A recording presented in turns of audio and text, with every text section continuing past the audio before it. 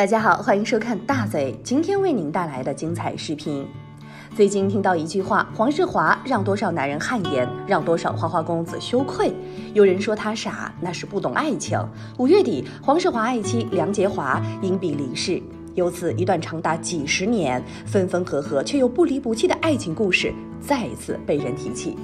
1979年，黄日华在考入无线后，凭借其俊朗的外貌，再加上刻苦努力的工作，很快就在众多新人中崭露头角。那会的黄日华简直是红透半边天。虽然事业方面没得说，但黄日华的感情经历却一波三折。刚进入 TVB 时，他就对比他大一届的梁洁华心生爱慕，最后在黄日华的大胆追求下，俩人正式成为男女朋友。之后黄日华事业蒸蒸日上，身边的绯闻倒也不少，再加上工作量极大，所以黄日华跟梁洁华两人的恋情出现了裂痕，最终只能以分手告终。黄日华在那段时间跟邓萃雯传出绯闻，以至于很多人觉得邓萃雯是第三者。分手后的黄日华很快就跟龚慈恩发展到了一起。不过这段感情仅仅维持了几个月，在跟龚慈恩谈完恋爱之后，黄日华回过头来发现还是梁洁华更好，于是厚着脸皮重新追求梁洁华。终于在1987年两人成功复合，1988年两人就顺利结为夫妻。婚后的梁洁华很快就退出了娱乐圈，并且转行当起了保险经纪人，一边照顾家庭一边工作，妥妥的贤妻良母。可是黄梁二人的婚姻还是出现了破裂危机。作为一名保险经纪人的梁洁华，频繁被媒体爆出她跟已婚男同事约会的照片，据说有次两人更是在车中密会。就在各界都以为黄日华、梁洁华这段婚姻走到尽头的时候，黄日华却说过去的事情都过去了，你们无需再提。这句话其实已经说出了梁洁华跟男同事是什么关系的答案。2013年，梁洁华被查出患有血癌，因为之前梁洁华这件事情大家都清楚，所以各界都以为黄日华会对梁洁华置之不顾。据说仅仅半年时间就花掉了750万，在此期间，黄日华更是放弃工作，专心陪伴在梁洁华身边。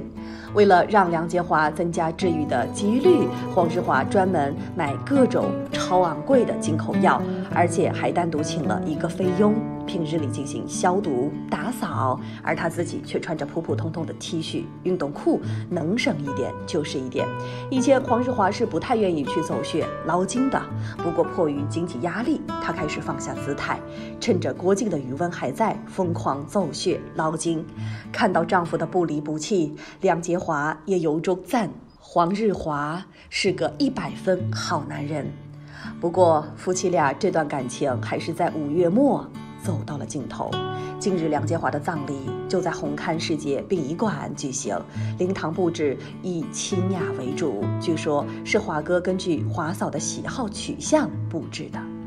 而女儿芷晴也特别用心地设计了丧礼的小册子，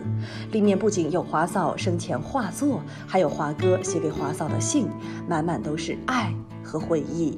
众所周知，华哥在圈中人缘非常好，所以一众圈中艺人同事都纷纷冒着3号风球天气到场送别华嫂，其中就有罗兰姐、胡峰哥和郑则仕这些德高望重的老一辈艺人。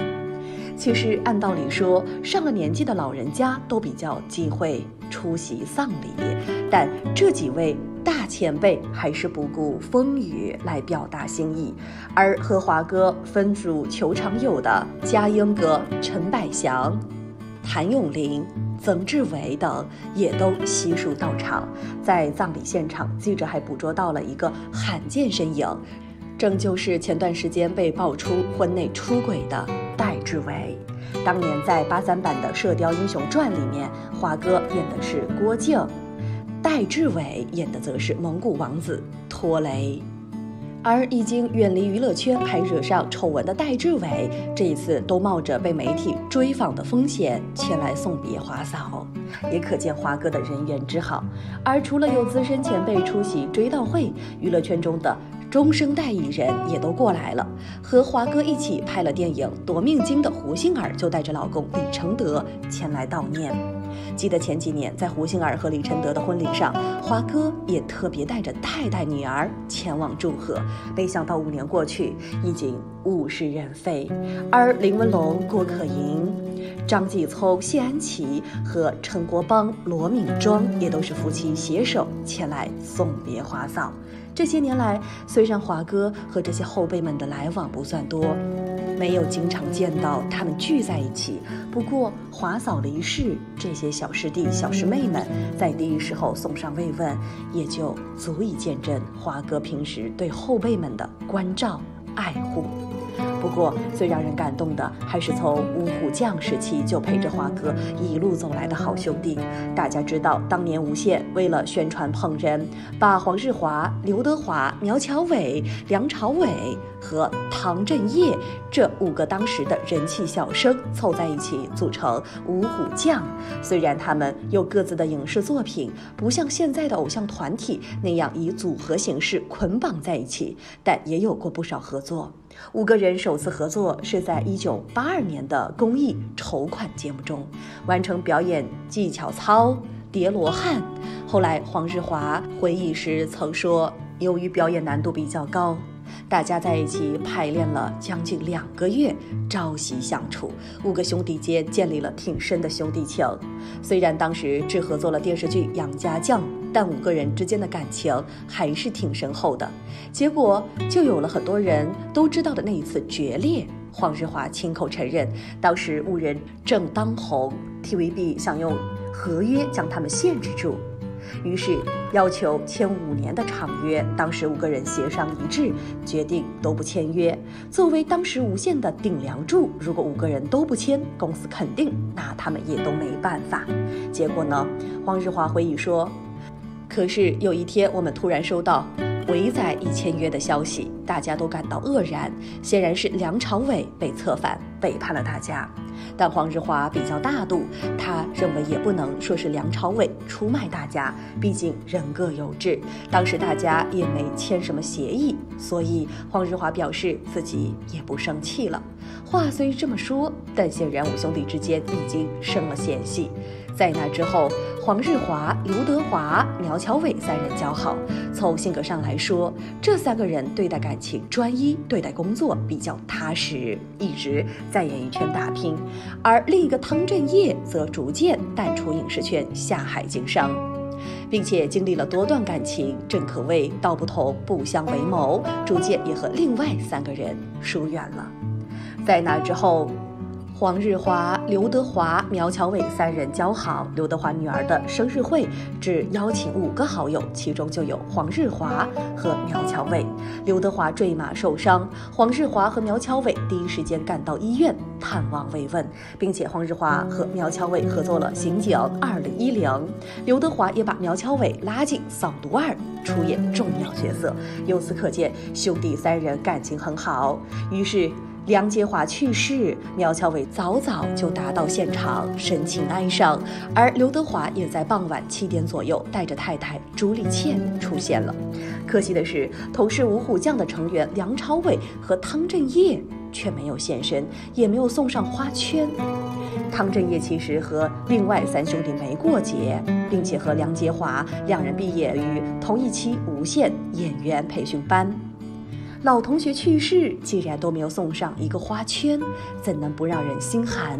梁朝伟也未现身，现场更没有他送的花圈。梁朝伟这一举动也是让很多大众谴责他薄情，毕竟曾经都是好兄弟，就算自己没时间出现，至少可以送花圈表达哀悼之情，但却什么都没有。看到大家评论表示，活了30多年的梁朝伟、汤镇业，这是要翻车的节奏啊！在感慨完五虎将的恩怨情仇之后，还是希望黄日华能够早日走出悲伤，振作起来。据报道，黄日华在梁洁华离世前早就买好了夫妻2人的龛位。待黄日华百年归老后，两人会合葬在一起。如今的黄日华虽然已是58岁高龄，但如果要再娶个美娇妻，也不是个难事儿。但黄日华却承诺永不再娶。不得不说，这又是一个被大众认为很傻、很天真的决定。人们在议论中哀其不幸，怒其不争。为了一个曾经无数次伤害自己的女人，他能做到几十年不离不弃，已经很不容易。如今终于解脱，为何还要说出多余的承诺？但从另外一个角度来说，爱情能深到如此境界，梁洁华是一个幸福的女人。爱上黄日华这种深情的男人，她这一生还有何遗憾？关于爱情，每个人都有自己的执着，别人的故事中也藏有我们不能理解的片段。无论怎么说，像黄日华这种男人痴情至此，值得称赞。梁洁华虽然享年59岁，但我想她远比很多女人幸福。在她短暂的生命当中，能遇到黄日华这样的深情，对自己一辈子的男人，足矣。好了，今天的视频就分享到这里了，欢迎吐槽留言，看完记得点赞哦。更多精彩资讯尽在大嘴娱记，敬请关注哦。